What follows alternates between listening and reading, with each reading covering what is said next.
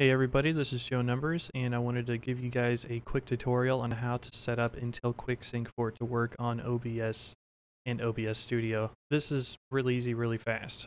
Basically, I run with 3 monitors on a NVIDIA GeForce GTX 980 Ti, and I also have my onboard video on my i7 2600K processor, which supports Intel QuickSync. It is an Intel graphics 3000, I think it is, Intel HD graphics 3000. If you have an i7 2600K, anything like an i7, i5, i7, i3s, they usually support it without a problem. You will have to Google search your processor to make sure that it actually supports Intel QuickSync, but here is how it works and here is how you get it set up. This is easy. Now, I've already got mine set up right here. This is my Intel QuickSync, but basically to get Intel QuickSync to work on OBS or OBS Studio, you have to have a monitor on that is active on your Intel graphics card.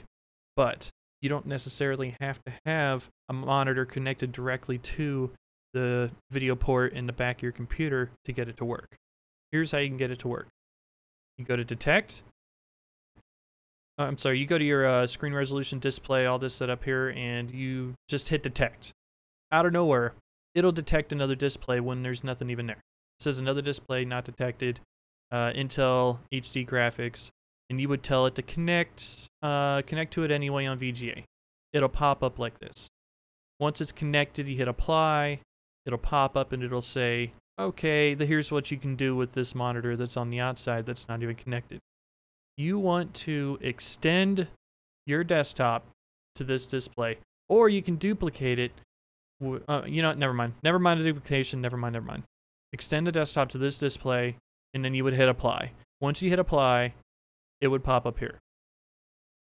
You would have your own monitor. It would be, somewhere in the section of monitors here. You would just drag it. I usually just put mine on top over here because it's just kind of there. It's extra, and I don't really need it. So, okay, I'm going to go ahead and cancel out here. But once you have done that, go to your OBS Studio.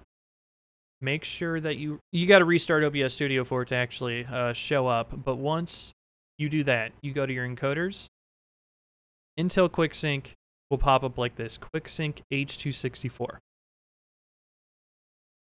That's it. It's that simple. If you guys want to broadcast with Intel QuickSync, it's there now to work. If you want to do any local recording with it, it's there.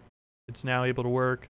It's really that simple, that easy to set up. And then that's it. You're done. You want to do any local recording with it? I'd say Intel QuickSync at about 30,000 bit rate to do 1080p at 60 frames per second. It looks fantastic. If you do any streaming with it, I am going to tell you that Intel QuickSync and NVIDIA's encoder do not and will not ever, as far as I know, look anywhere as good quality as X264. X264 uses your processor, and it will always be superior in quality no matter what.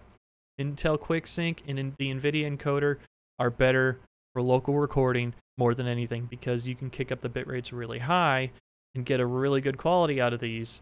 But if you're going to use it for streaming, the quality is not going to look as good as X264, just to let you know off the bat, okay?